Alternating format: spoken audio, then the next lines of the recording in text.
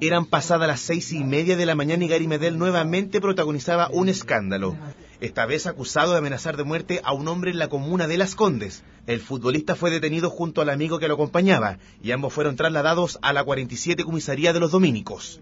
De acuerdo a lo que antecedente que nosotros mantenemos, la persona, el señor Gary Medel, no andaba bajo la influencia del alcohol. No, bueno, en primera instancia, con los antecedentes que tenemos, no hubo violencia, y con respecto a la amenaza, todo materia de investigación por parte de la Fiscalía.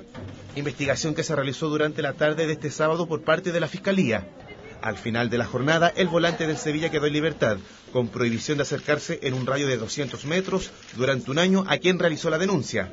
Además, se encontró una pistola de juguete al interior del auto donde se trasladaba el futbolista, la que deberá ser destruida. No, la suspensión provisional no es una aceptación de responsabilidad. Esta arma de juguete que hizo usted nunca fue utilizada así como para asustar al... La formación se explicó que no fue utilizada por Gary Medel. El hecho traspasó las fronteras y la polémica situación fue informada en España, en diarios como El Mundo o en el propio sitio web del Club Sevilla. Este escándalo se suma a otros como aquella vez que chocó en su vehículo en la Ruta 68 en el año 2009.